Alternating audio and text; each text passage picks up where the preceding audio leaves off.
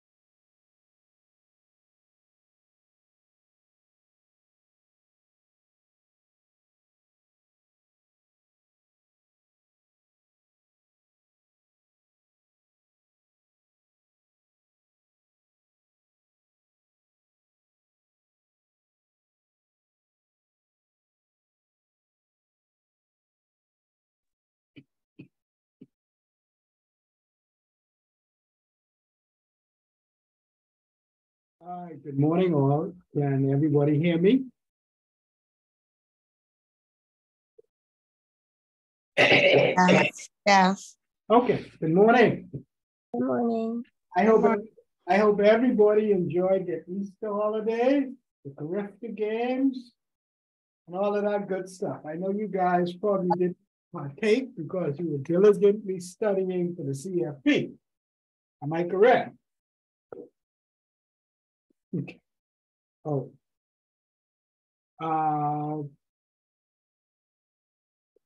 I am going to start out this class and another class, so we're going to really be on the move. Is there anything anybody else questions about so far that they would like for me to rehash?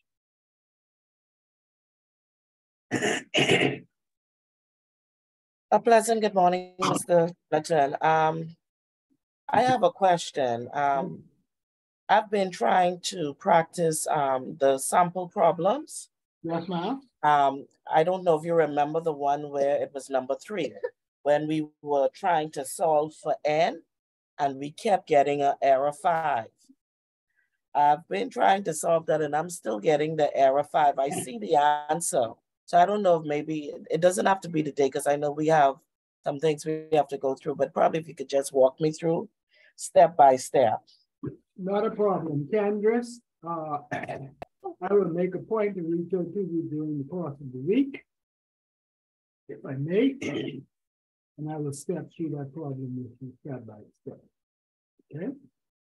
Thank you. Not a problem. You can always also, please send me an email in case you get on. Without me, you have my email address as well as my phone number. Send me a WhatsApp to create a time slot.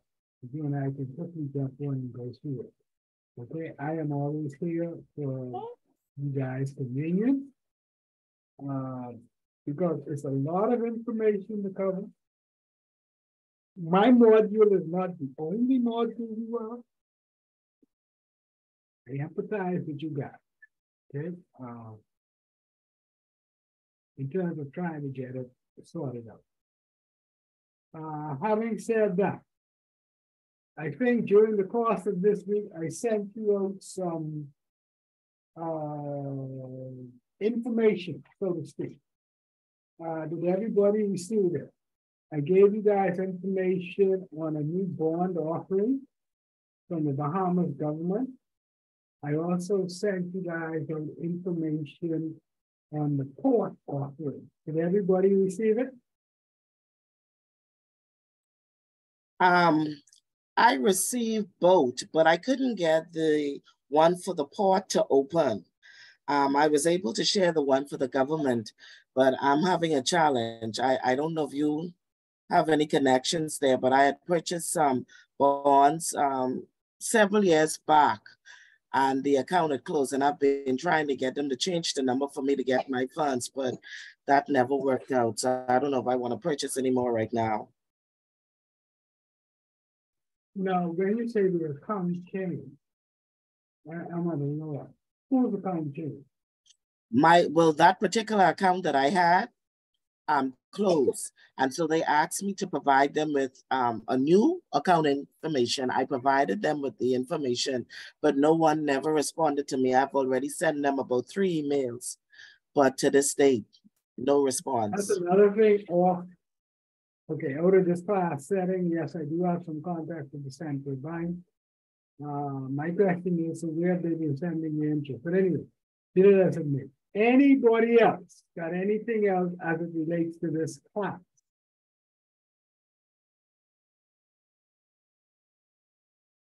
No.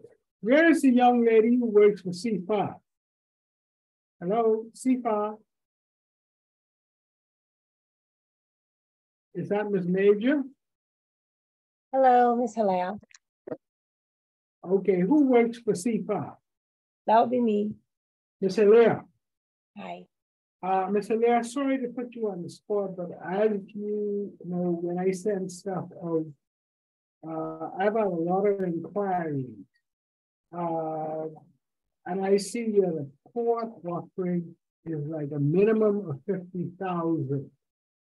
Do you know that if a person has a brokerage account at CIFP, if they can buy less? And if you don't know Ms. Hilaire, please say, I don't know Mr. Donovan. They normally have an omnibus account. Yes. Yeah, so it could be done if you show interest, if you're interested. Okay, what about outsiders who may not have a brokerage account? No, I'm not too sure about that. Okay, fair enough. You've answered my question. We're pressing one now. I think last time we stopped at looking at products.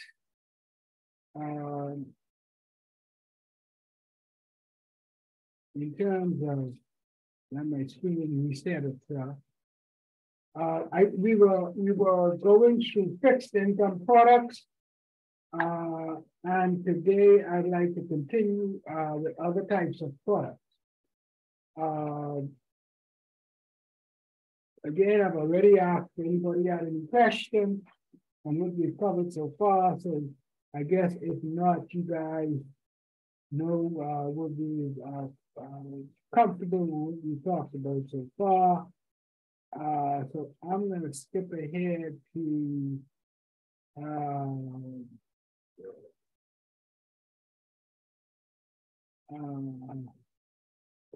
equity securities. Equity securities, in case you don't know, is basically fixed income securities or bonds is when persons loan money to a company. They raise capital by borrowing in the form of a bond. A bond is a borrowing contract. You have a specific amount borrowed, you have a stated coupon rate, and you have a time frame over which it is being borrowed, and you have what is going to be the payment cycle. So when you buy the bond of a government or a company, you are making a loan to them. Now, this is in contrast to when you buy stock of a company or shares of a company. When you buy shares of a company, you are now participating in the ownership of the company. You're not a lender. You've actually given them money in the form of buying a share in the company, ownership. Preferred, as I say, preferred stock is a class of ownership in a corporation that has a higher claim on the assets and earnings than common stock. There are several types of stock, preferred stock and common stock. So when you buy preferred stock, you have a claim ahead of the common stock holder. However, please note that the last people to be paid over if the company winds up is the owners or the equity holders of the company.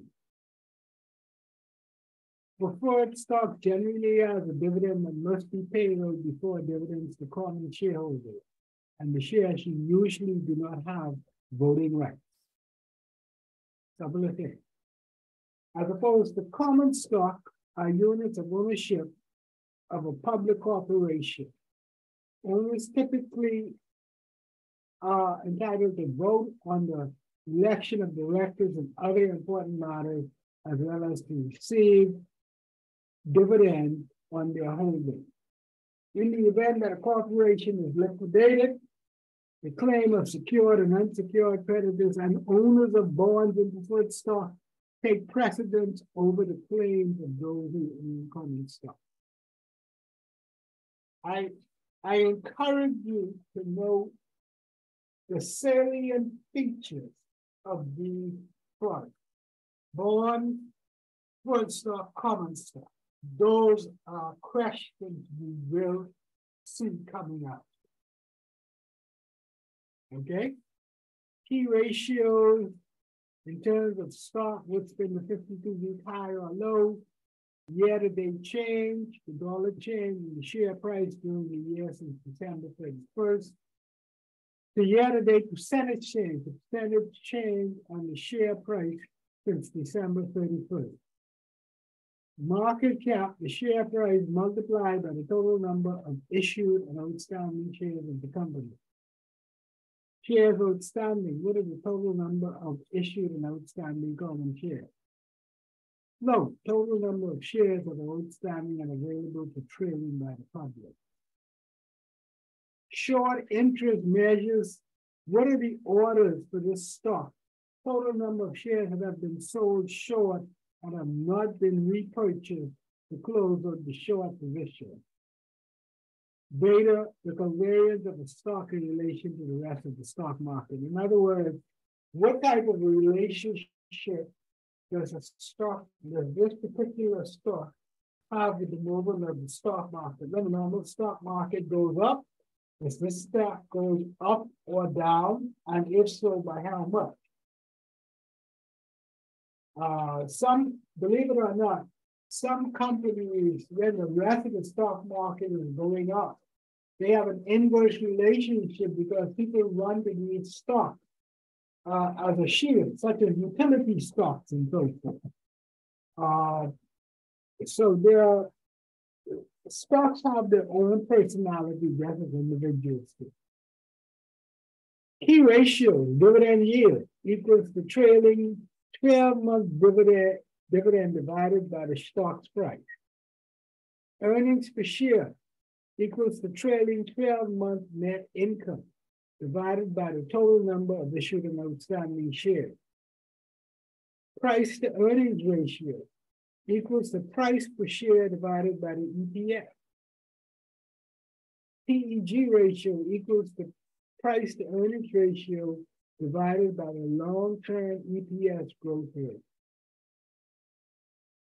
Dividend payout ratio, the percentage of net income payable in dividend. So you got all of these little salient things. I could very well ask the question, what is the dividend yield on an equity?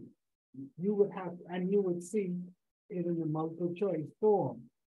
So be familiar with what are the salient features of each one of these products.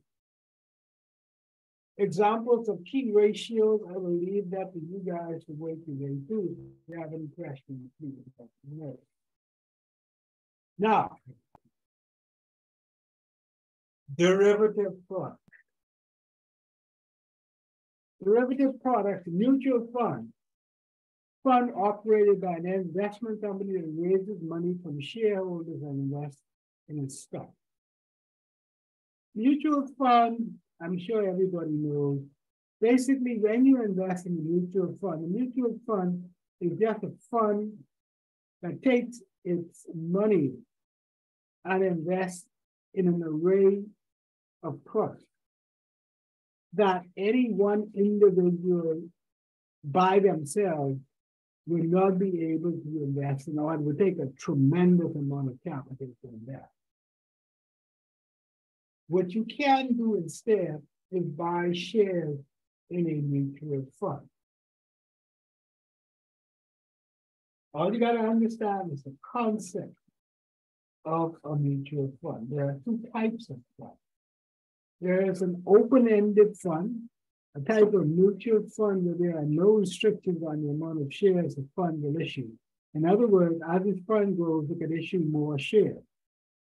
If demand is high enough, the fund will continue to issue shares no matter how many investors there are. Open-end funds also buy back shares when investors wish to sell. Open-end funds are generally managed actively and are priced according to their net asset value. Some open-ended funds are more conservative and provide consistent returns with low risk, and some are more aggressive in seeking to make capital gains through constant trading. Closed-ended funds. When an investment company issues a fixed number of shares in an actively managed portfolio of securities, the shares are traded in the market just like common stock. You got open-ended, where the mutual fund, if there's enough demand, can keep on issuing shares. Or closed-ended, they issue a set amount of shares. They don't issue any shares thereafter. What are the advantages of mutual funds? Professional investment management, diversification, liquidity, transferability, variety of types of funds, transferability between the funds of a given company. In other words, how CIFP has several types of funds: money market funds, a bond fund, and equity fund. Normally, what you can do is I can tell somebody, if I'm more interested in a money market fund, hey, take some of my money out of the bond fund and switch it to the money market fund. But that's only because it's with CIFP. You can't do that if you are a Royal Fidelity mutual fund and a CIFP mutual fund. You cannot do that. That transferability between the funds of a given company is only if you hold funds in both types of funds or in that one company. Disadvantages of mutual funds. Unsuitable for short-term investment. Because when you invest in a mutual fund, if you want to liquidate out of it, it takes some time to liquidate out of it. Unsuitable as an emergency reserve. Professional investment management is not infallible, believe it or not. In other words, even the professionals will call it wrong. The key features of exchange-traded funds, real estate investment trusts, and hedge funds. Exchange-traded funds, ETFs, a fund that tracks an index. It can be traded like a stock.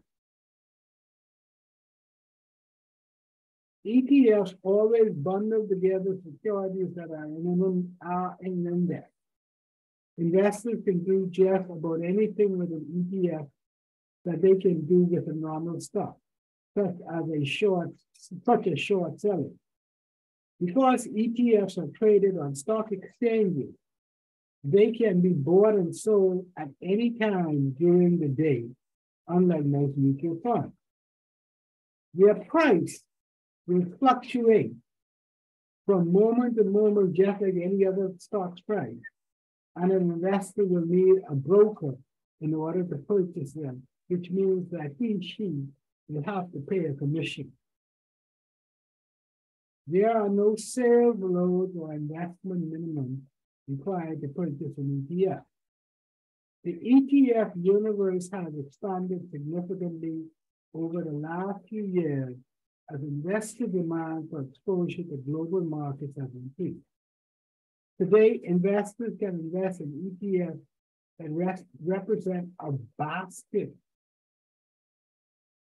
of stocks listed in indices in China, Eastern Europe, Asian emerging markets, Latin America, emerging markets, etc. Can anybody give me an example of an ETF? Felicia, can you get what ETF that comes to mind? Can you give me one?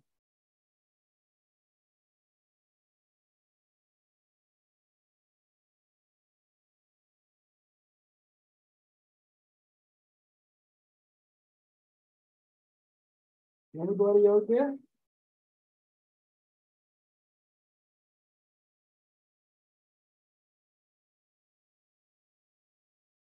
Hi.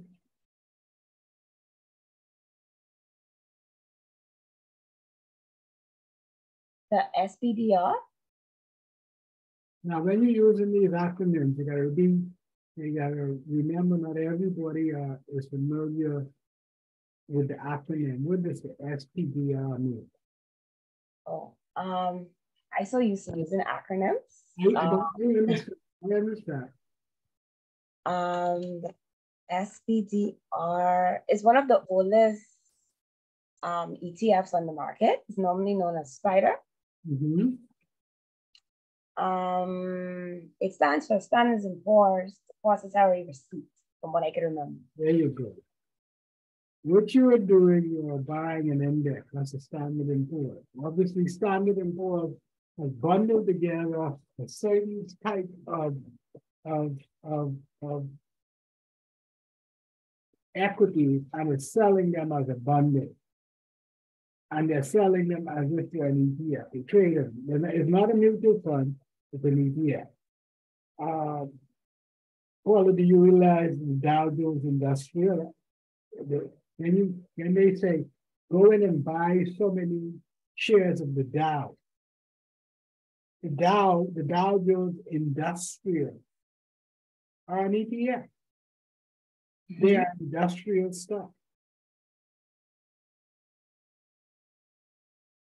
All right, so, but thank you, Paul.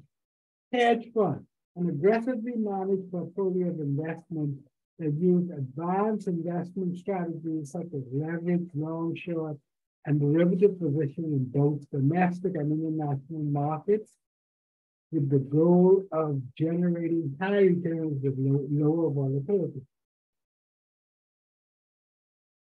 Legally, hedge funds are not often set up as private investment partnerships that are open legally. No, legally, hedge funds are most often set up as private investment partnerships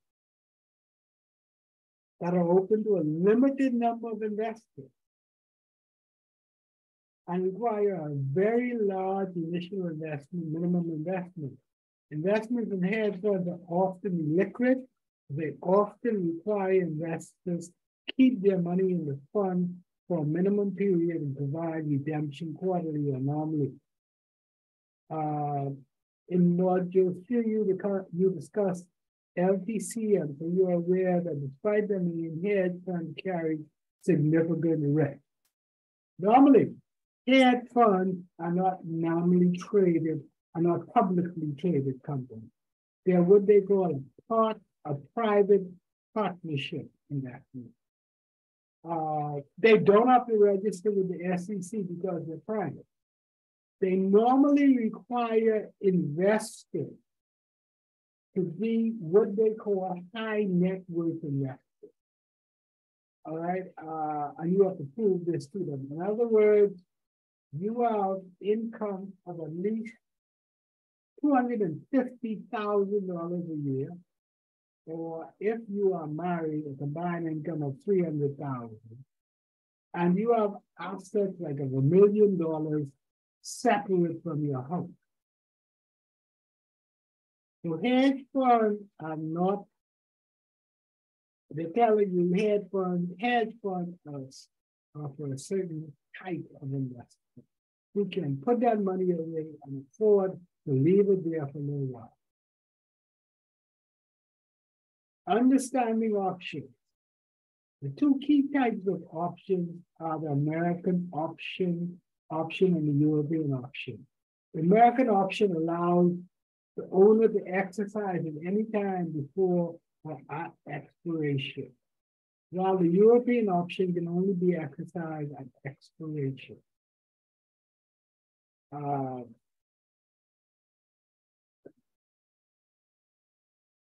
A call option,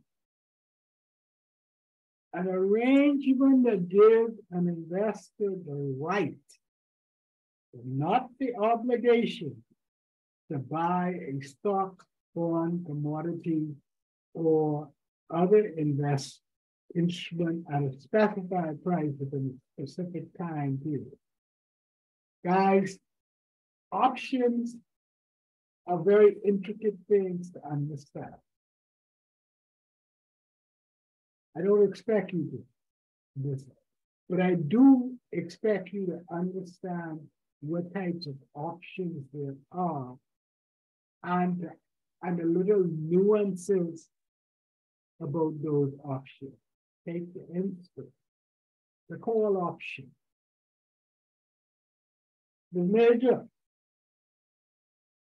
Sophia. Hi. Hi, how you doing? I'm good. A call option, in reading that description of the call option, what stands out to you?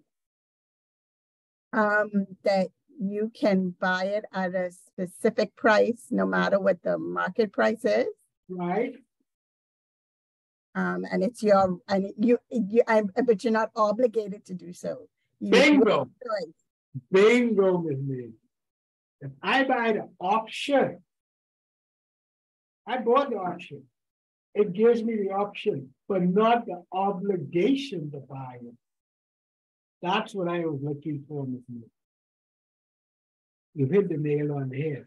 Those are, well, I gotta ask the question. A call option is an agreement that gives the investor the right and the obligation to buy a stock bond. Now, I would tell you, is this a correct statement? Obviously, Ms. Major, what type of statement would that be? False. Why? Because it doesn't give you, I mean, it's not an obligation. It's a choice. That's correct. Right. You got it. You got it. Whereas a put option, an option contract that gives the owner the right. In other words, I got the stock, but not the obligation to sell a specified amount of an underlying security at a specified price within a specified time. Okay, Denitra, are you there? Hi. You gone missing for a little while. Anyway. Oh, I didn't. You was calling my name earlier. I didn't hear you. Denitra, me and you, to enter into a put option. I got 5 shares of cable. Cable now trading at $10. I sell you a put option. Yeah, so look at Denitra.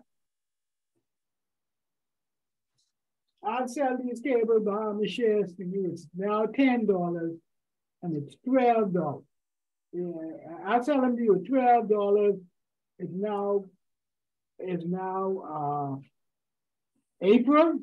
I'll give you a December put option where I'll sell these cable Bahama shares to you at $12. Yeah, that's an option now. It's an option. I'll you have to pay me $1 for the option. So if you buy that option from me, that put option, that's a put option. I just put this to you. And you do buy the option, what are you expecting the shares of Cable Bahamas to do? You said the shares is $12. It's now $10. It's $10. Right now today, when I'm putting this to you, I tell you, I'll sell you a put option for a strike price of $12. In other words, in December, I'll sell it to you at $12 in December. Okay?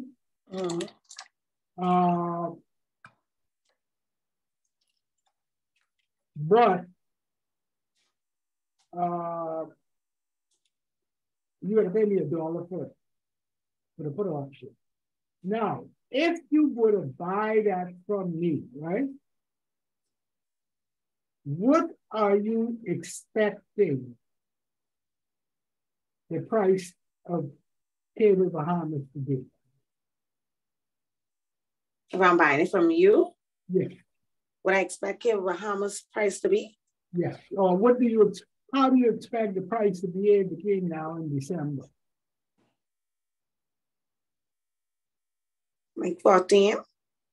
Okay. What she is saying is if she were to buy it, she's optimistic about the price. She believes it can go up, and it can go up higher than $12.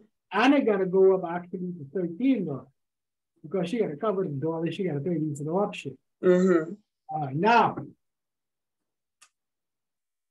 she will obviously exercise that if it does go up. If it goes down, I have no right to sell it to you. I didn't know not that she was going to buy it. So just be familiar with these things a little bit.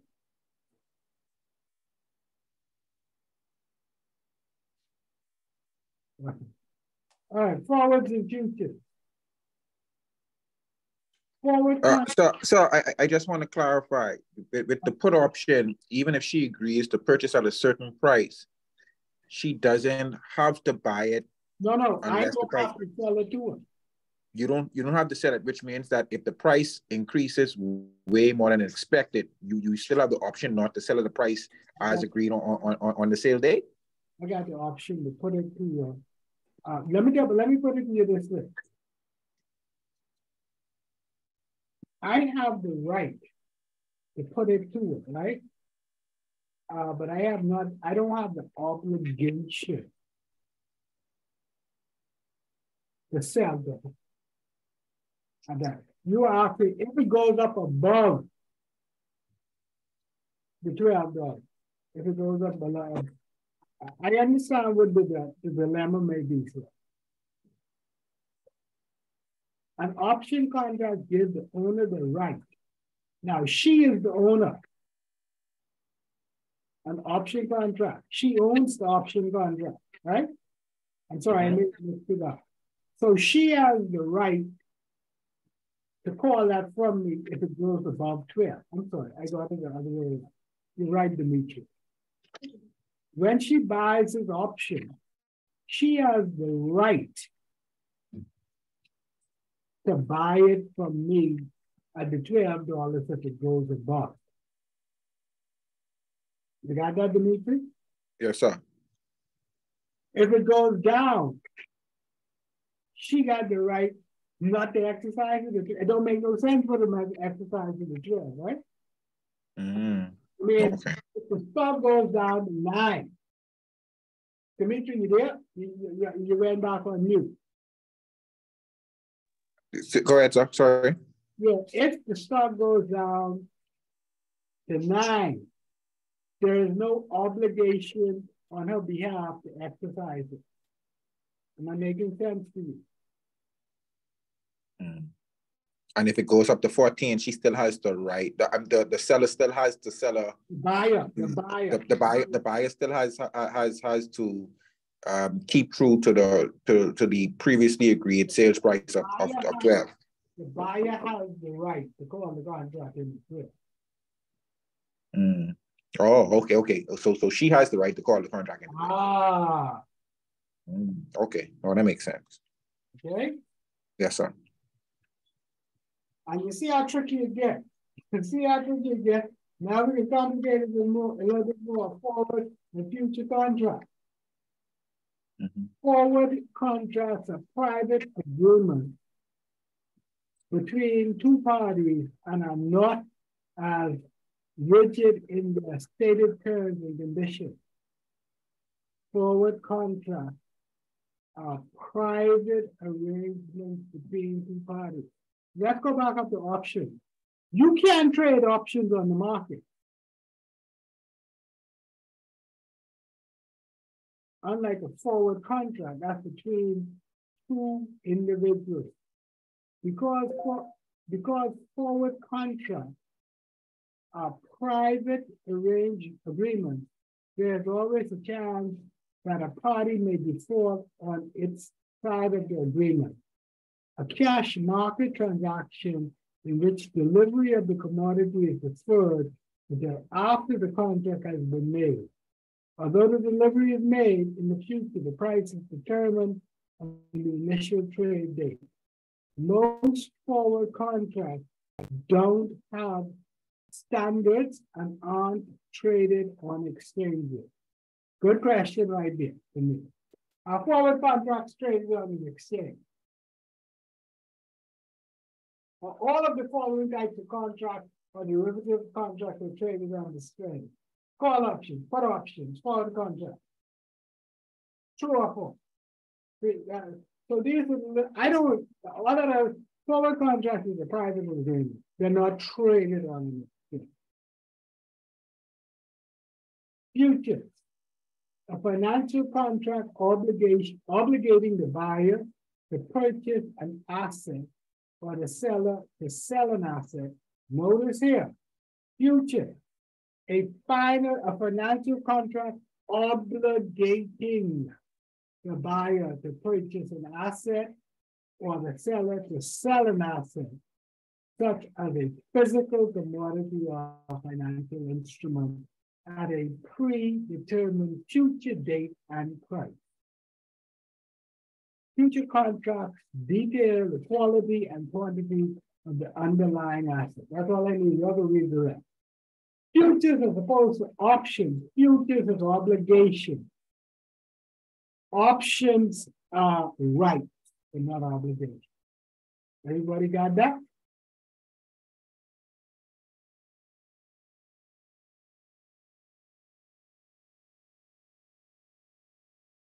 Okay, we're going to get into fundamentals of portfolio management. We get in a lot of material. Yes, sir.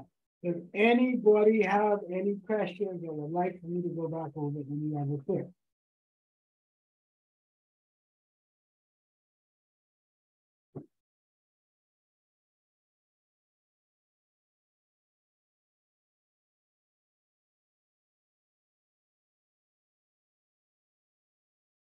Okay, fundamentals of portfolio management.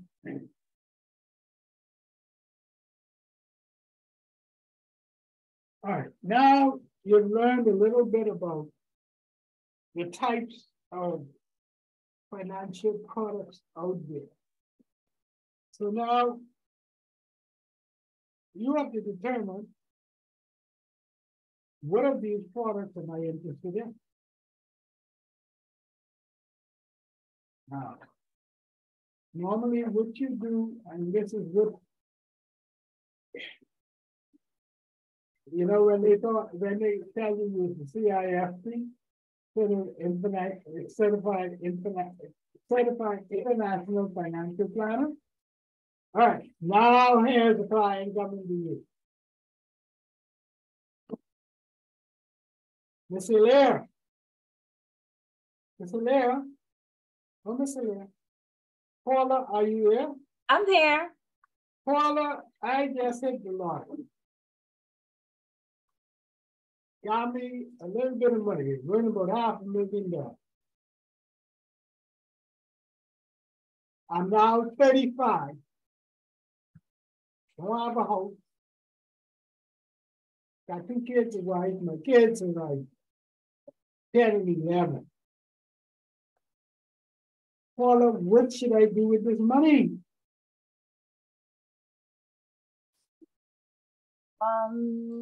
Well, that depends on, well, you're 35. So you have good ways to go. So you can take on a little risk. So I would recommend that you split it, some in a mutual fund, since you have kids. That's a long-term investment. Purchase some bonds and probably invest the other half in some international security. Like what? You mean you want me to list off the different securities, or? It can be major classes of securities, like international securities, U.S. securities, European securities, South American securities. I would probably go with U.S. securities, so probably some U.S. Treasury bonds, and probably some private companies. You have some good tech companies out there, and that's where I would direct you to. All right, now, Paula, thank you very much. This is what you're going to be faced with a certified international financial planner. You're going to have to sit there with a client, and basically what you're trying to do, only one way I would solve Paula. Never once did Paula ask me, well, what is it you want to accomplish, Mr. Brown? She told me what she would have done. And Paula, I'm not picking on you.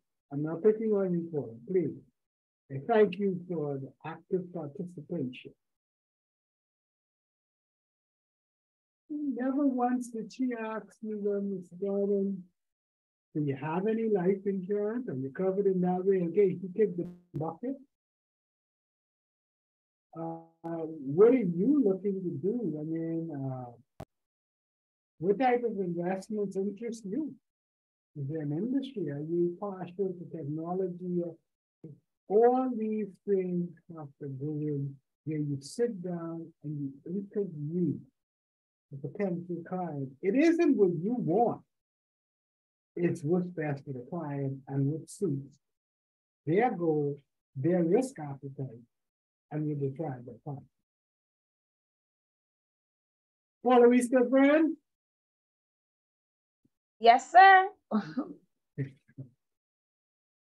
Asset allocation is the process of deciding how to distribute an investor's wealth among different countries and asset classes for investment purposes.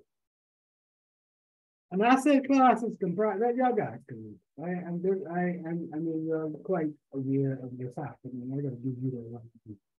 So basically, what you're trying to do is help assist the client in structuring their portfolio of investments to meet their particular goals, bearing in mind where are they in their life cycle, starting out with age and so forth like that. One of the basic things you see listed here is insurance, particularly life insurance. And it says life insurance should be a component of any financial plan. Number one, because one weird thing about the future, it is not predictable. And what they're saying to you is have a plan so that if something happens to you before you accomplish your goal, there is a plan in place that you leave behind your estate or the individual that they have something. Life insurance protects loved ones against financial hardship should death occur before our financial goals are met. The death benefit paid by the insurance company can help pay medical bills and funeral expenses and provide cash that family members can use to maintain their lifestyle, retire debt, or invest for future needs. Spouse retirement, children's education, etc. Therefore, one of the first steps in developing a financial plan is to purchase adequate life insurance. Oh, y'all know that question, right? What's one of the first steps in portfolio now? The major, what's the first thing you're gonna do when you run into this money? Purchase life insurance. Well, make sure that you have adequate Life insurance, right? Okay, because you may already have life insurance, but when you run into this big bunch of money, your lifestyle changes. Insurance can also serve more immediate purposes, including being a means to meet long-term goals, such as retirement planning. On reaching retirement age, you can receive the cash or surrender value of your life insurance policy and use the proceeds to supplement your retirement lifestyle or for estate planning purposes. Guys, does everybody have a life insurance? Let me know. That's wrong. That's none of my business. Good. When you decide with life insurance, please do your own research on the type of life insurance that you buy, because they have life insurance sales agents out there. They may, I'm sorry, the way industry is structured, their main thing is to meet their quota of so much life insurance. They're trying to get to the round table. And they may sell you the wrong type of life insurance. It happened to me before.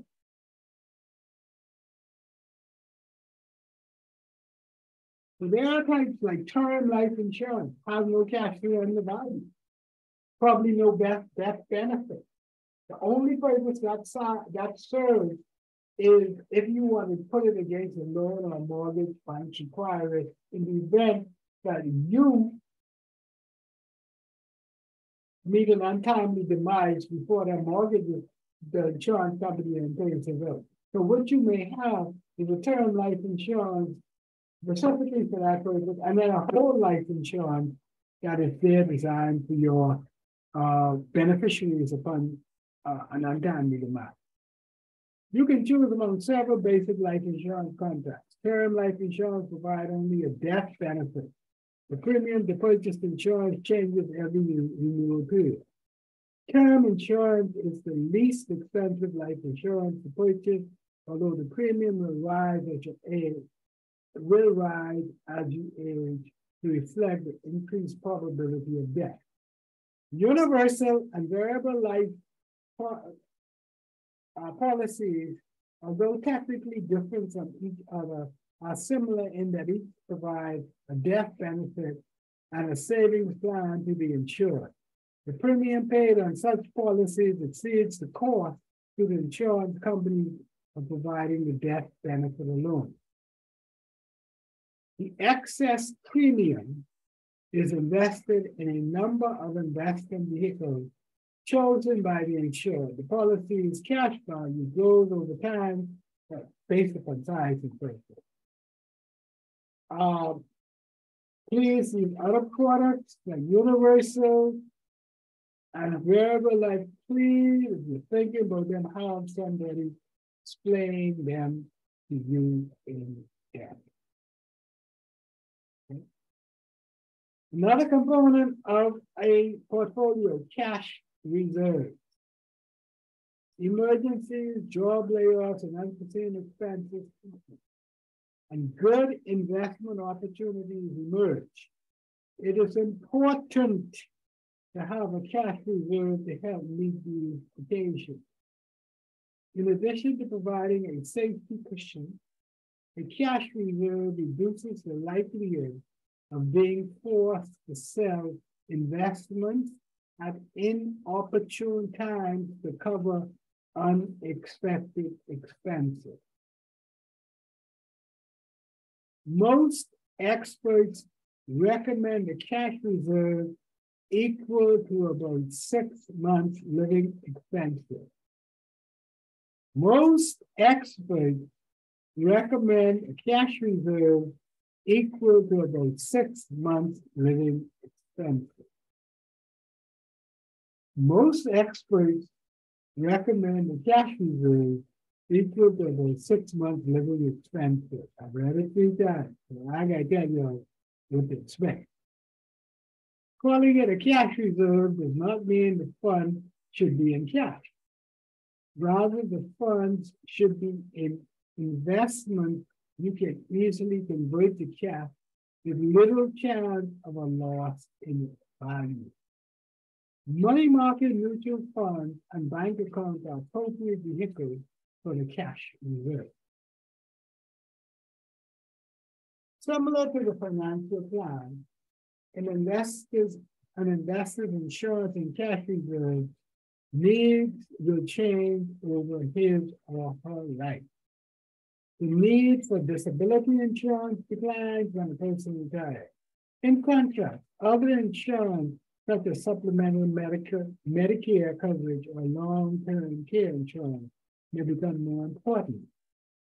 Assuming the basic insurance and cash reserve needs are met, individuals can start a serious investment program with their savings. Okay, so to get these two out of the way, the insurance and the cash reserve, got them out of the way. Now we can start look at building an investment portfolio of other types of financial assets. Because of changes in their net worth and risk tolerance, individuals' investment strategies will change over their lifetime. Although each individual's needs and preferences are different, some general traits affect most investors over their life cycle. So you go into this is a very good graph.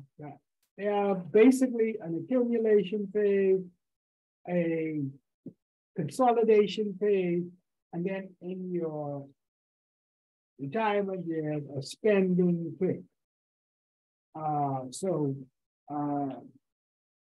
Each phase has a description. It's pretty self-explanatory. During your more productive years, when you are young, you're in your accumulation phase, you're accumulating assets, so forth like that, consolidation. Now you're looking at long-term retirement, short-term vacations, children, and so forth.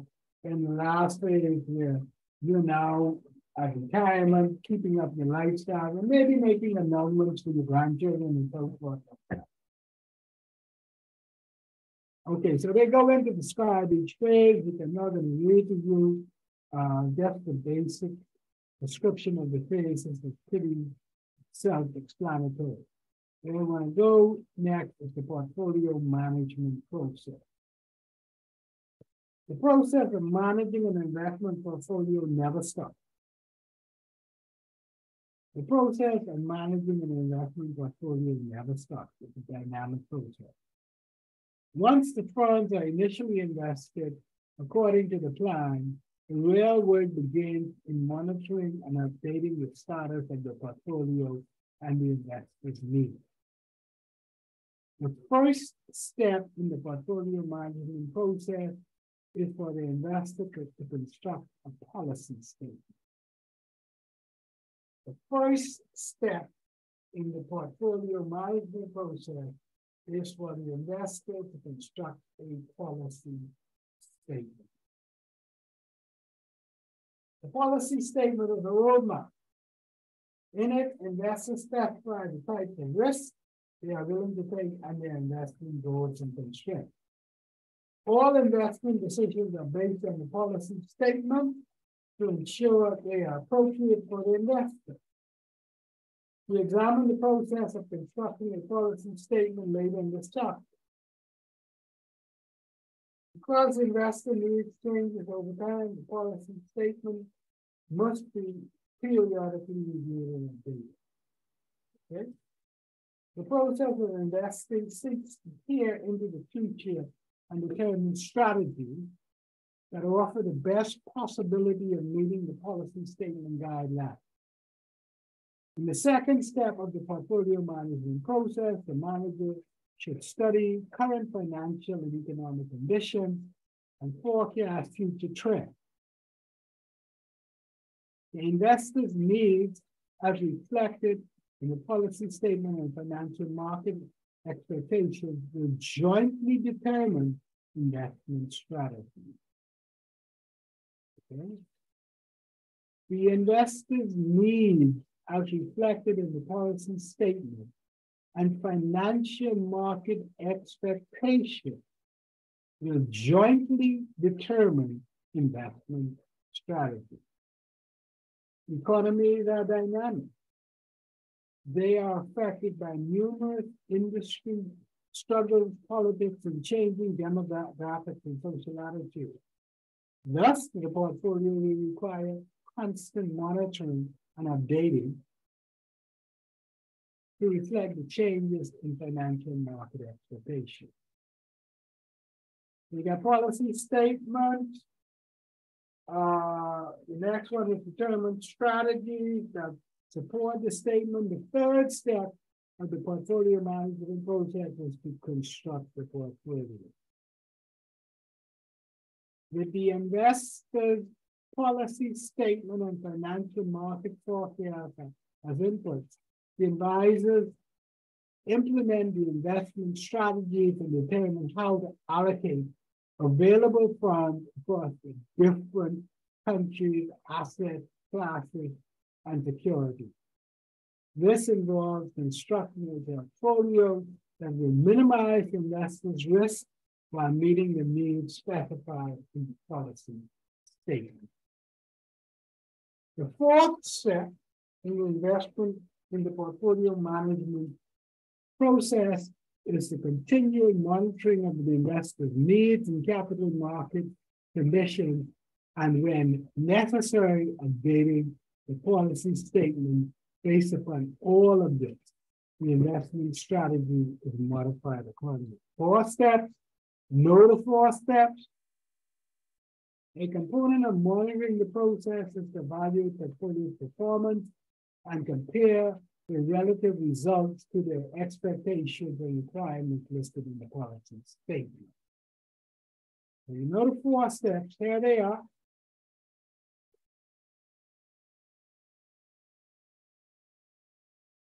Note that diagram. You will see it, or reference will be made to it.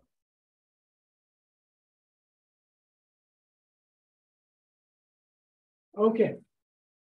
It's now about 11 o'clock. We've been at it for an hour. Let's take about a 2-minute break, primarily because I gotta get some water and my throat is a little bit dry. Do not log on. Go to the water cooler and we'll come right back.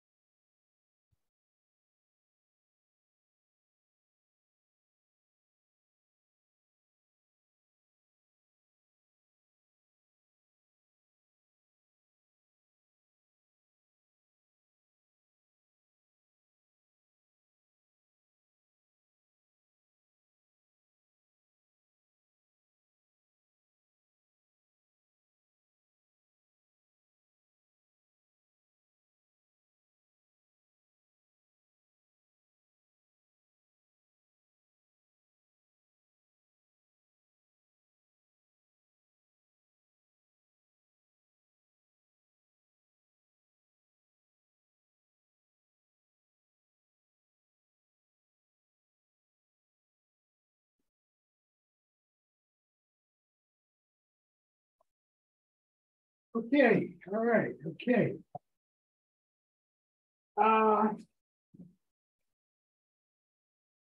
Last thing I gotta do.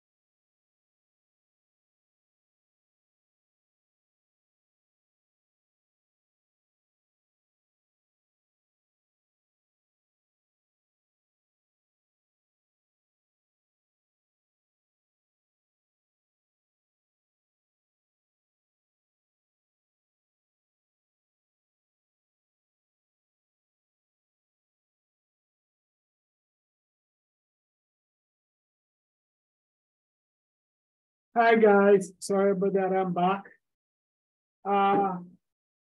Moving on, designing an investment policy. Okay. These are the things you got the 4 steps.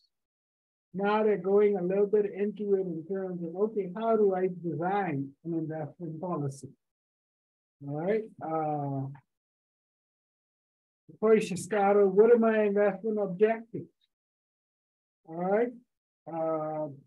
Here, the objectives talk about things like what is the return I expect? What is the risk factor I'm willing to tolerate? Like some people are a little bit more risk tolerant than others. And so they may, you know, like I'll give you an example about myself. And you guys, feel free to laugh, okay? But just make sure when you laugh, you keep your microphone muted. I always tell everybody that I'm conservative by nature, and it has 2 ways. That being conservative, yes, you could win. Being conservative, you could lose. Here's the one where I lost. I always tell people, like, they always come to me, Mr. Jonathan, do you think the port or something like that is a good investment? I've learned now, rather than hurrying to say, oh yeah, the port is a good investment, I said, I don't know. I would have to look at you in totality to see whether it's a good investment for you. Take, for instance, the port will probably be a very, very solid company. But I think part of the port, if you were buying stocks in the port, not the bond, but the stock, they may not pay dividends for a certain period of time. So for an individual who is retiring and is going to be dependent upon the cash flow from their dividend, the port may not be a good investment for them. That's not a reflection on the financial strength of the port. That's a reflection on, is the investment good for you in terms of meeting your objectives if you're going to be dependent upon your investment income to support your lifestyle because you're retiring now, or investment income to replace your normal employment income to maintain your lifestyle. Here's one where I lost. If somebody had come to me and asked me, no, I'll go even further. If the guy, I think his name is Zuckerberg, who owns Facebook, had come to me and tell me he can put that the platform out there. It's a social platform, and the way he can make money is the social platform is going to become so popular that advertisers are going to be paying him to advertise on the platform. I will give the boy the money to buy his medication because I would swear he was off his medication. Who's laughing now? However, I got to get my win in. Cryptocurrency. I always maintain the cryptocurrency is something I didn't understand, but I just figured cryptocurrency didn't have the fundamental underpinning to get this market going as high as it is. Yeah. FTX is a good example of that. That became a rather real pussy. I just didn't see it. So again, I mean, but some people saw it, but they didn't understand the inherent risks associated with cryptocurrency. All right. To me, at the time that Zuckerberg would have come to me, I would tell him that was too risky, too, because I didn't understand social media and how that would have blossomed. Other things to consider in terms of making your investment objective and policy. Inflation, where's inflation going? As you know right now, the US, Paula, you still there? Hello? Paula, are you still there? I'm still here. What is the big news about the US right up and now? In the investment side, what are they afraid of? Paula? Does it have anything to do with the interest rates?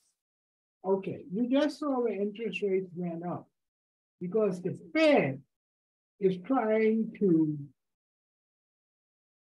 stop an inflationary spiral happening.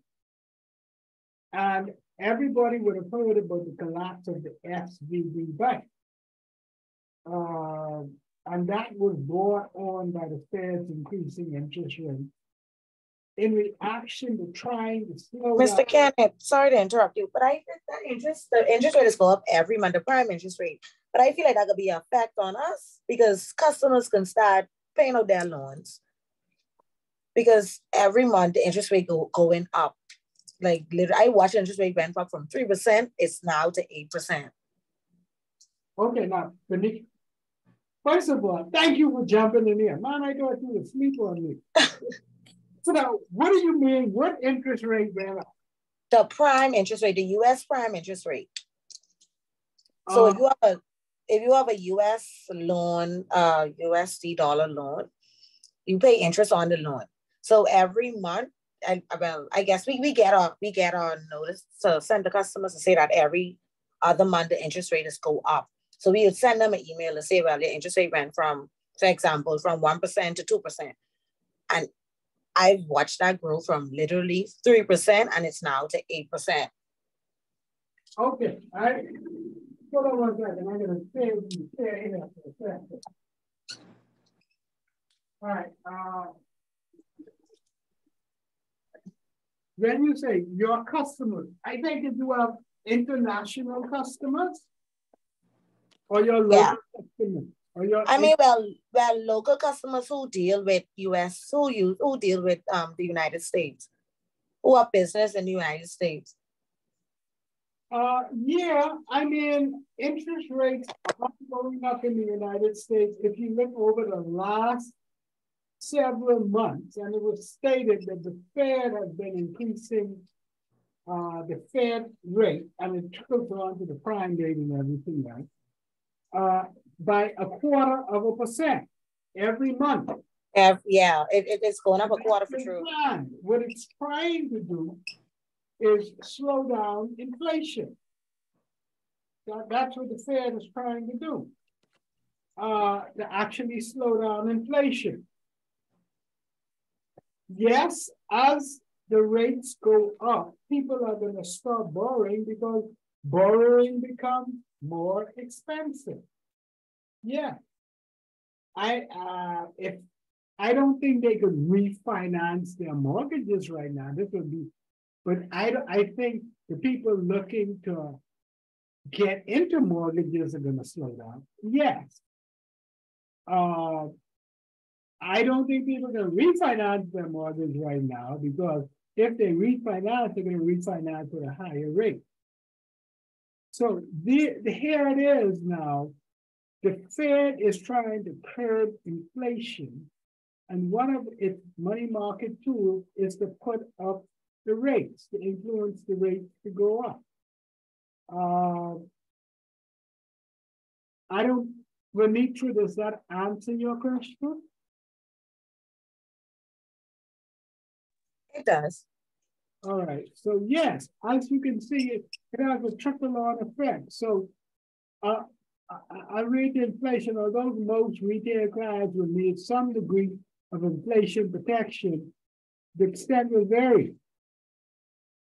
A retired person with a long time horizon and the goal of using the portfolio to generate income would be very concerned about what the purchasing power of the cash flow from the portfolio will be.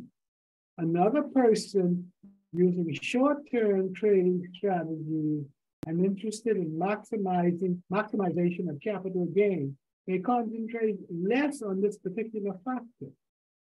So you see, again, inflation or the concern for the inflation again varies depending upon where you are in your life cycle, what is your goals, and so forth. So a retired person who has a set amount of income, they would be very concerned about inflation because as prices go up, one thing ain't gonna change the amount that they can get from the income. And ergo their purchasing power will go down. Right below that is time horizon. Then how long are you giving yourself to achieve these objectives? I don't know. Liquidity. What type of liquidity do you need in case you need to get out of these things? So all of these things go into structuring a portfolio to meet objective. Taxation. What tax brackets are you in? Am I going to buy this security and hold it until I retire? Then when I finally get my investment out, I'm being taxed at a lower rate. I mean, that doesn't affect us as much as it may affect international clients. Like you have things like the type of pension plans and so forth like that. What constraints are there? Constraints provide some discipline in the fulfillment of a client's objectives. Constraints, which may loosely be defined as those items which may hinder or prevent the investment manager from satisfying the client's objectives, are often not given the importance they deserve in the policy formation process. Perhaps this is because the objectives are more confronting. Perhaps this is because objectives are a more comforting concept to dwell on than the discipline of constraint. Right here in our environment, when you sit down with an investor, particularly if it's a Bahamian investor, what's one of the major constraints to the out? Kendrick. What's our need?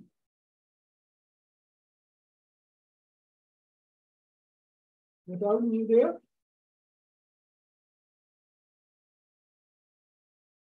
Anybody else?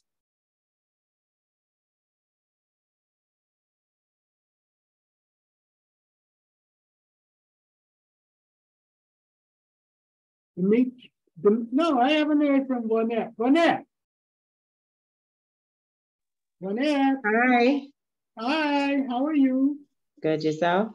I'm good, thank you.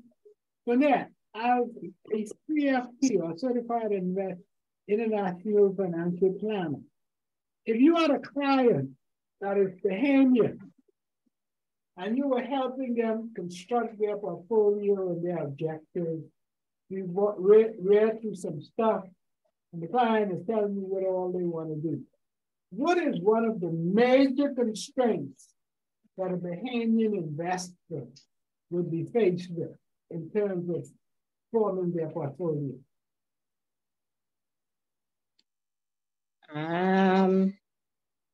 Following their portfolio. Sorry? Their portfolio objectives and what they're going to invest in.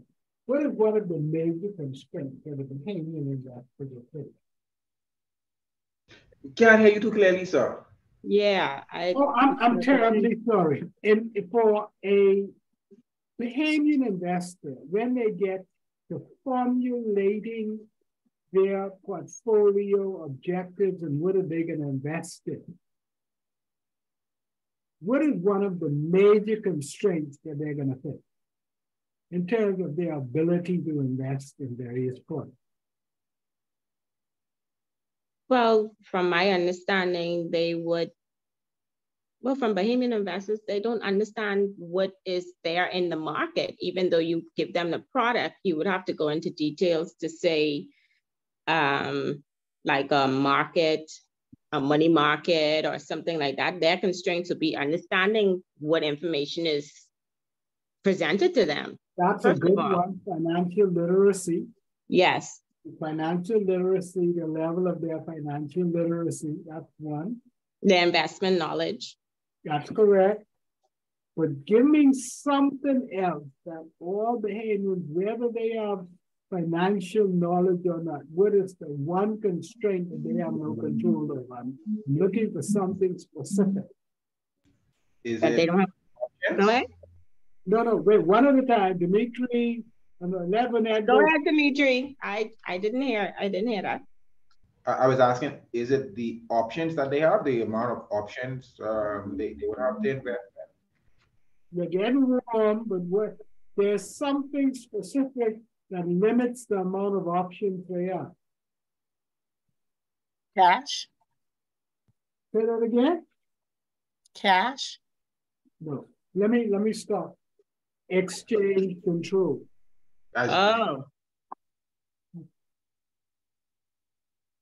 Notice I said that face Bahamian investors. Yes. Would that be regulators? When you say exchange control, you mean central bank?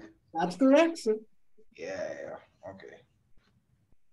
So, I mean, I have a very direct question. So, I mean, you're talking about this and you're kind of giving us a lot of knowledge, right?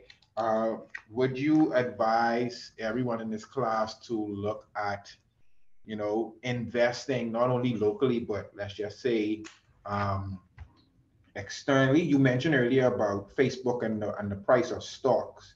And I read something very interesting stating that if you had invested in Apple when it was at $22 per share, $1,000 would actually be valued $1.6 million today. Do you think from a professional and financial standpoint that it's worth the risk to, let's just say, invest maybe $500 today to possibly have $2.5 million in 10, 20 years? Dimitri, I mean, if you put the question like that, I mean, anybody say, yeah, if I can invest 500 today, and I got. No, I say possibly. I mean, I asking you based on what you're seeing in the market and how investments are going. I know one of the things with crypto is everybody bringing out their own coins, so people buying these things at 1 cent a share and 2 cents a share, hoping it takes off. So it's more, you have more like investment schemes nowadays versus where back in the day you would actually. Let's put it this way. Let me tell you the facts that I know. I will tell you, if you have an interest in investing overseas, here are the facts. Number one, if you are going to buy investment dollars from the center, yes, you are going to have to buy those investment dollars, I think, at a 5% discount. In other words, if you were to buy, say, if you wanted to take out $100,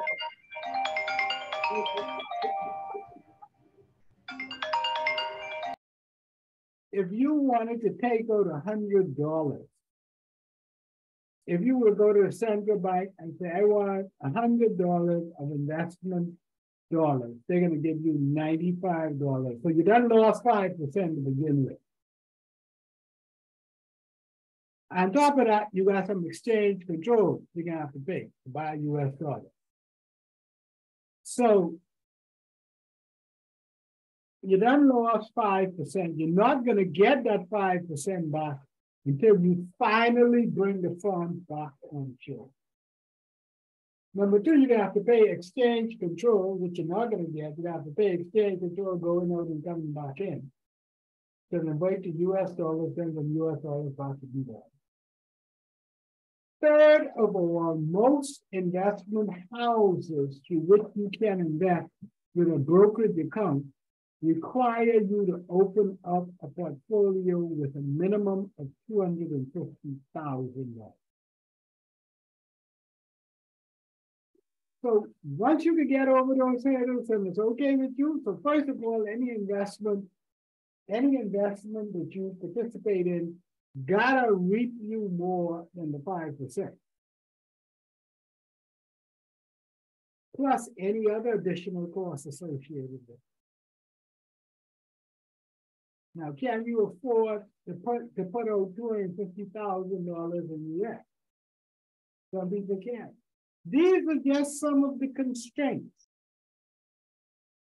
So, Dimitri, if I answered your question, I can't tell you whether it's a good thing. You have to decide. I could just make you aware of the constraints. Yeah, so you did. I keep my little $500.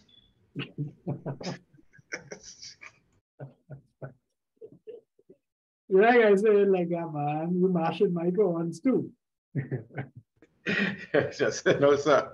But that was very insightful. I didn't realize all of that. So no, like Bonnet said, one of the constraints is financial literacy.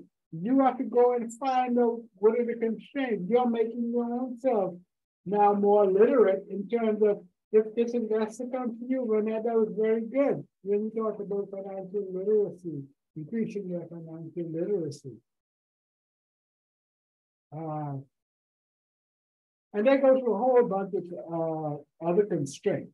But I just wanted to give us, because we work in an exchange controlled environment, and we have that constraint. It may not be peculiar to other jurisdictions. Having discovered, I'm moving on to major investment objectives now.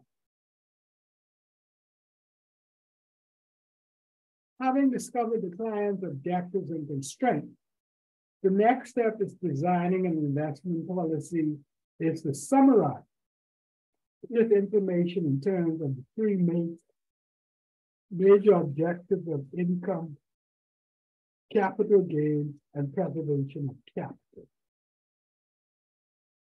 It is these major objectives that will help determine the appropriate asset allocation for that client. Okay. Most people want everything they can have. They want to get that. They want to get that. Buy that stock that's going to give them a fantastic return without no risk. You know, Ronnie Butler song, everybody want to get to heaven, but no one want there. That might be, there's no such thing. So you got to determine, if you want the greatest reward, there's going to be the higher the risk. That risk does involve that your capital or your initial investment may be eroded. One major objective is to have some assurance that the initial capital invested will largely remain intact.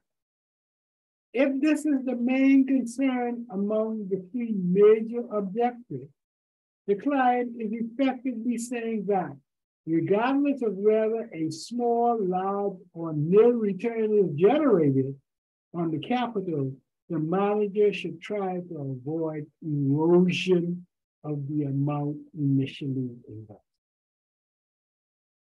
So what you're trying to tell him, my brother, here's my $100. I want you to tell me to do nothing fancy with it. I can need this in 5 years. Make sure my $100 is there. I mind what you put it in, just don't put it in nothing. So if they come in 5 years, you telling me, man, you know, this investment I gone into, it didn't work out the way I wanted. But if it did work out, boy, I was gonna have you $1 million. The problem is it didn't work out. And my $100 gone now. So you failed me. Income.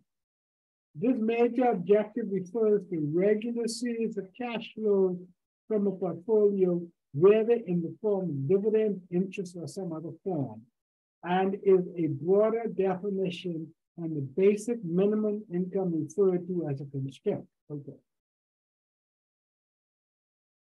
Here's your guy now.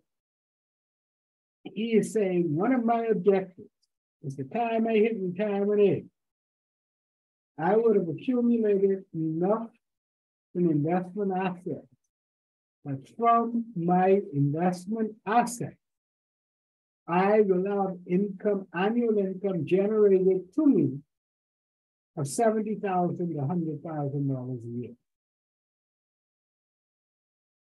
I'm now 30 years old. Over the next 35 years, when I hit 65, that is our major objective, to build my investment portfolio with the view that it will generate income to me, either in the form of dividend, interest, or some other form, that will accumulated that interest will total $70,000 to $100,000 a year, because that's what I'm going to need to maintain my standard of living when I retire. Capital gain. Some people are very interested. Dimitri, going back to your example, if I invest this $500 in 7 years from now, the stock been going up in price and it's worth 1.5. You know, some people who want that type of capital gain, they're willing to take the risk associated with as one of the risky types of investment. Capital gain is a term related to increase in capital due to sales proceeds being higher than cost basis. That is, selling something for more than it costs. Here, the emphasis is on security selection and market timing, and generally is a trade-off against preservation of capital. Capital gain is a major objective that includes risk, return, market timing, and emotional consideration as well. Okay, so now you have the building blocks of the policy. You know what this guy is like, you know what his constraints are, you know what his risk tolerance are. Let's get down to meat and potatoes. Investment policy statement. Here, this is where you really take all of those objectives and everything you've learned and you translate it into the action item. This is what we can do. Ideally, the objectives and constraints, I believe even the manager's stars are written down in a formal document called an investment policy statement. This document forms the basis for the agreement between the manager and the client and is in effect the manager's job description. Policy statements can be either elaborate or quite simple. but most cover the objective and the strength of the policy, a list of acceptable securities, and a list of prohibited securities, as well as the method to be used for performance appraisal, setting the asset mix. The next step in the asset allocation process is to determine the appropriate balance among the selected asset classes. This means when you go to the food store, I can buy so many, or I can spend so much dollars on meats, I can spend so many dollars on fruits, and I can spend so many dollars on, I guess, bathroom or cleaning money. So you got asset classes. That doesn't tell you within that meat whether I can buy steak, hamburger, or whatever. Doesn't tell you in the produce whether I can have beans or lettuce, tomatoes, or some other thing. Again, in the bathroom or the household cleaning product, it doesn't tell you how much of that total amount that you spend on bathroom cleaning thing. You're just getting the broad category. So here, we're looking at this way. A guy, wealth conservation, meaning capital protection, okay? He is going to be more inclined to have an asset class of the broad categories resembling here, which you see here. Fixed income, probably 70%. And bonds, you don't have erosion of capital normally.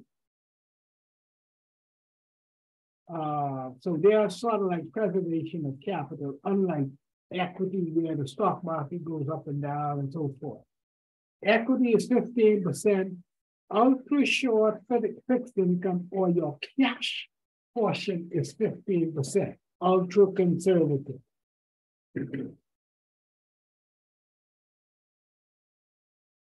All right, and income. Again, income may be, okay, I want a little bit more than just conservation of capital. I want this to give me some income. So I'm willing to go a little bit more and put a little bit more in equity where I may get some capital gain based upon the change in the equity prices. So you reduce your fixed income, you increase your equity a little bit more. You're willing to take that ride in order to gain a little bit more income. Balanced growth. I want a fixed spread between assets and equities. Notice how cash remains about the same throughout all these scenarios. So there you have the different scenarios.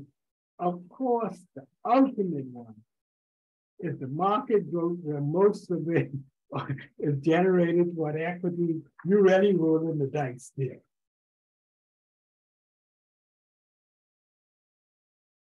All right. So again, everything is important. The main thing is trying to determine not what you want.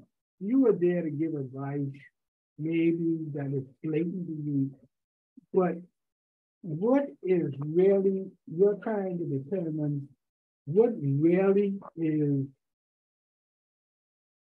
what is it that the client really wants? How do I structure this the best to the need of the client? Now, you've completed portfolio management. The next step is the economic law of supply and demand and everything like that. Let me see something else.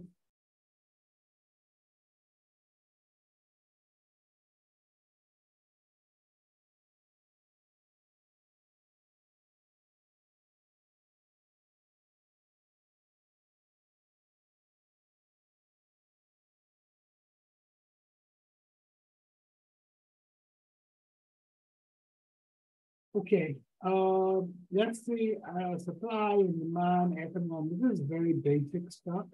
Let's see if we could go through the basics of supply and demand.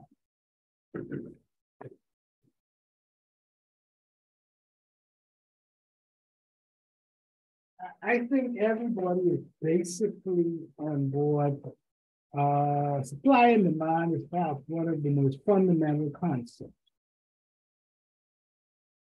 of the economics, and it is the backbone of a market economy. Demand refers to how much quantity a product or service is desired by buyers.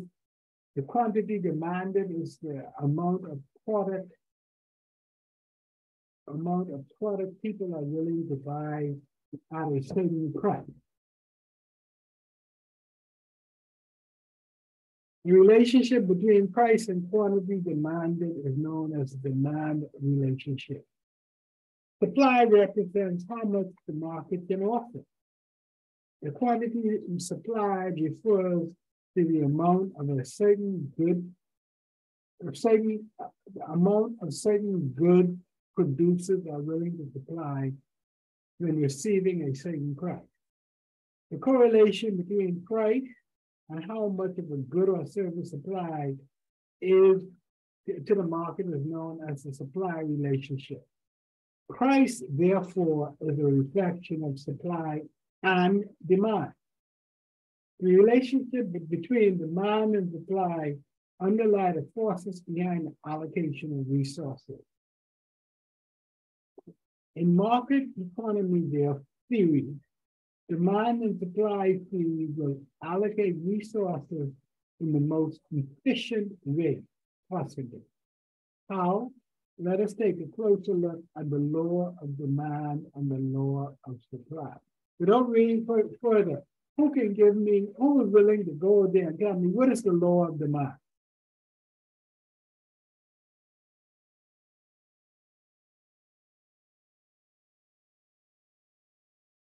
Candace, are you there? Candace. Ms. Alton, you there? Yes, I'm here. What is the law of demand? Are you familiar with that term? To some degree. All right, why don't you take a stab at it? From a glance, I'm reading, it says, all other factors remain equal. The higher the price of the good, the less the people will demand that good. That's right. And the mirror of that, the lower the price, the more demanded, right? That's the law of demand. There is an inverse relationship between price and demand. The higher the price, the less demanded. The lower the price, the more demanded. Simple as that.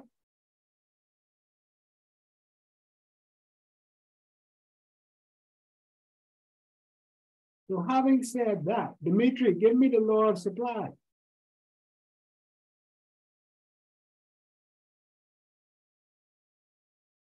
Mr. Dimitri.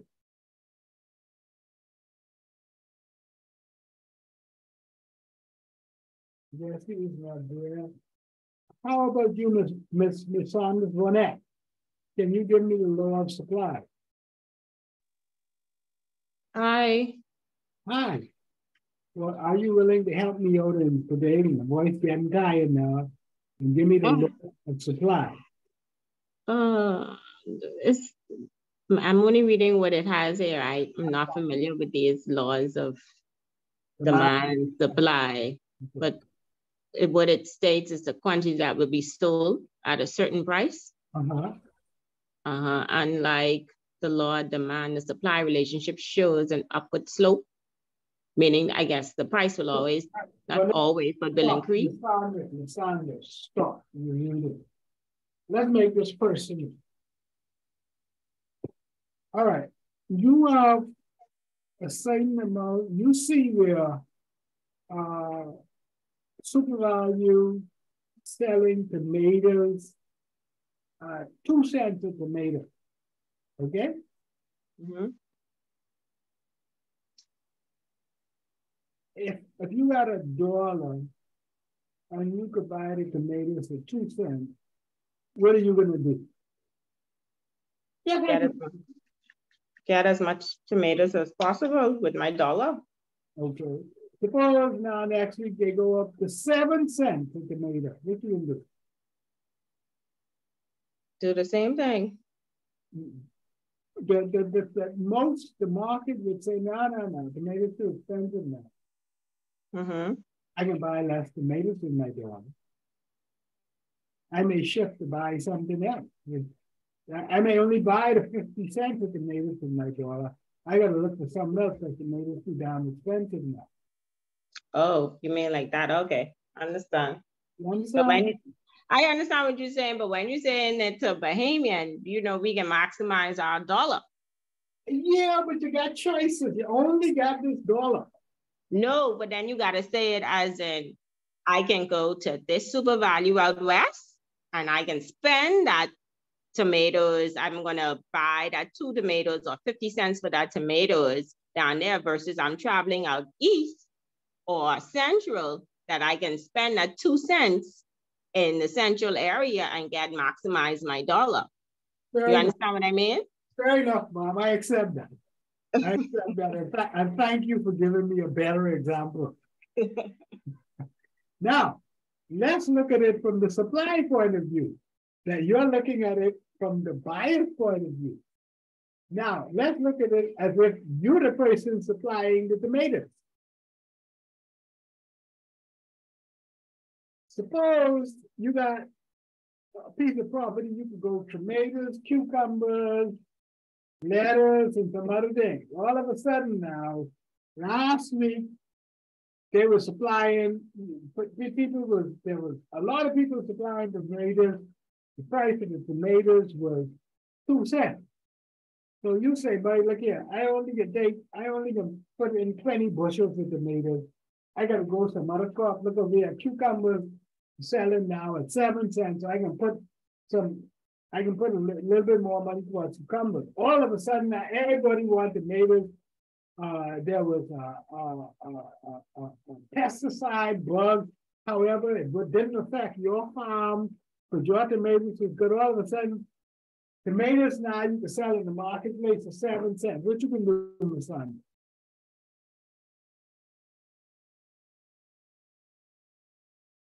What that?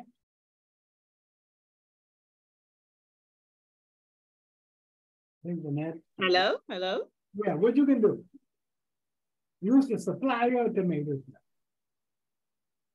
Well, I'm gonna go to the market with the 2%, the two cents. No, tomatoes done going up from 2 cents to 7 cents? Yeah, what you can do? Well, I can try and get my profit out of the 7 cents as in sell it to the store that, no, you sell it when you're selling, you sell to the lowest bidder so that you can get more. No, now you are the supplier. You are the supplier. See, there's 2 sides to this. It's the law of demand, which you talked about when you were buying. What about the law of supply when you supply it? So it's the amount that I'm supplying to the store. Well, the concept is this. I can devote more of my resources to growing tomatoes. Cut back on growing another fruit or vegetable. Because I could get more for tomatoes. Okay. You understand what I'm saying? Right. Now, so you've seen it on both sides. So the law of demand it states that demand has an inverse relationship with price. The law of supply states that the relationship between price and supply is converse, meaning the higher the price, the higher the amount supplied. The lower the price, the lower the amount supplied. Inverse converse. Oh no, let me put it here. I don't want to say converse. Inverse and direct. Okay? There is a direct correlation between price and the amount supplied. The higher the price, the more supply. The lower the price, the less the price. Direct correlation. That's the law of supply. Now, however, so what you have going on in the marketplace is like a tug of war. You got consumers who want more goods for less price. You got suppliers who want to supply more goods for higher price.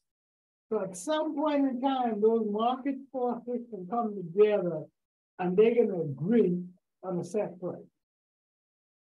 That is when they call the market being in equilibrium. That is what they call it, the equilibrium price.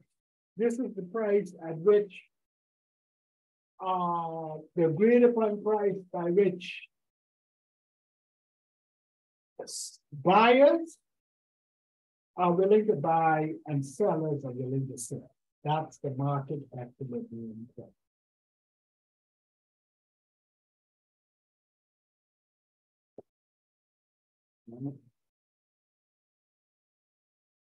All right, I'll leave the reading to you. Okay, that's going to do it for us for the day, because the next thing is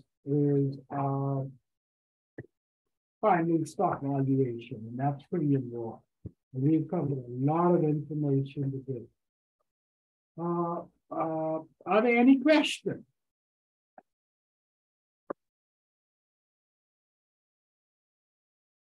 I have a question. Yes, ma'am. In reference to the calculation, for example. Moving a little bit more. Sorry, in reference to the calculation for like the put and call option, I have a lot of questions like that on there. Yes, I'm not going to give you a put and call calculation. It's hard enough. Okay. Trying to figure out what a put and what a call is. You heard how we stumbled you out. No, I'm not going to take you. I may ask you, well, what is the strike price? Or if you have an option, like you buy an option, APC option, January strike price, so what does it mean? Okay. Options are very, very difficult things to understand. I just want you to have a concept of it. I'm in no definition of it. I would expect more for you to have a better working knowledge of the time value of money for an option.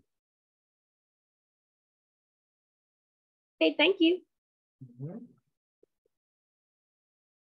Any other questions? Take it the other questions. You don't have to be, what can I expect on the exam? That type of thing. I will reiterate in the class, what is my cardinal rule? I told you guys about how to sit this exam. The Sanders, what did I get? What is the advice I gave you on the onset in terms of taking this exam that is presumably an open book exam? I think you said to do as much as you can do, and then study the key areas that you're not familiar with.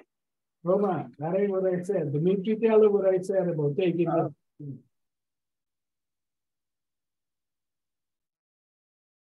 Anybody. Tell you them. said answer the questions that you do know, and then allow yourself to come back where you may have a little more time for the ones that you really don't know the answer to. That is my sage advice, having sat this exam. Ms. Sanders, I hope I wasn't rude in my response to you. You understand what I'm saying, Ms. Sanders? I'm not talking about how you study for the exam. I'm talking about when you get in there and they say, go. Yes, I understood.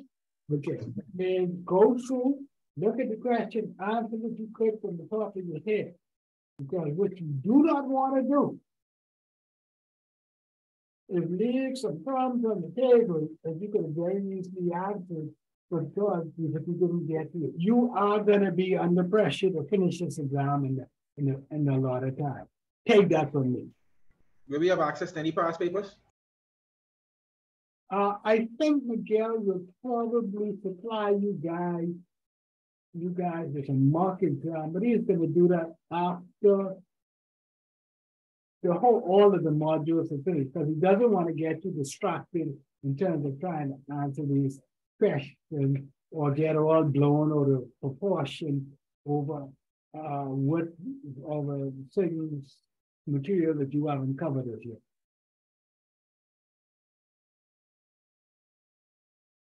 But I mean, as opposed to questions, time value, you all could go onto the internet and download practice problems on time value.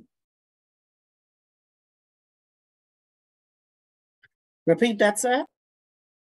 I mean, I read the sample problems that I found on the time value of money, future value, present value,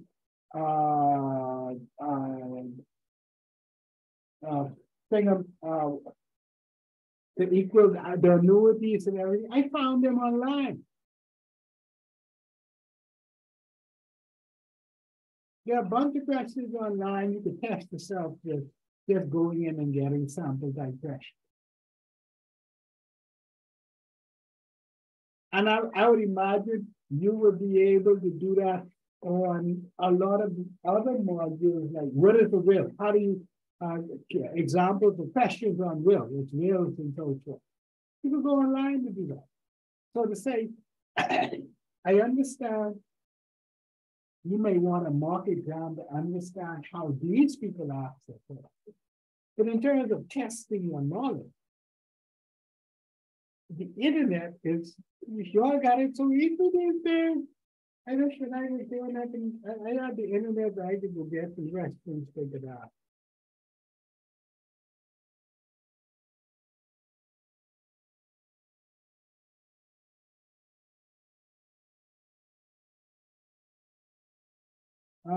Anything else?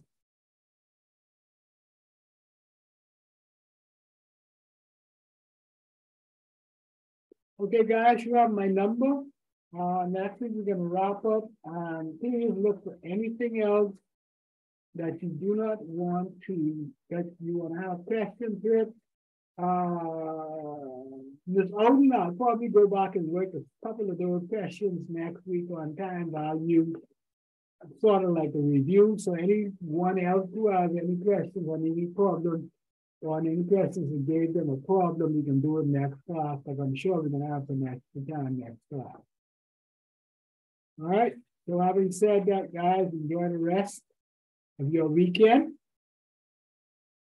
And thank you very much for participating. Thank you. Have a good weekend. Thank you. Everyone. Okay.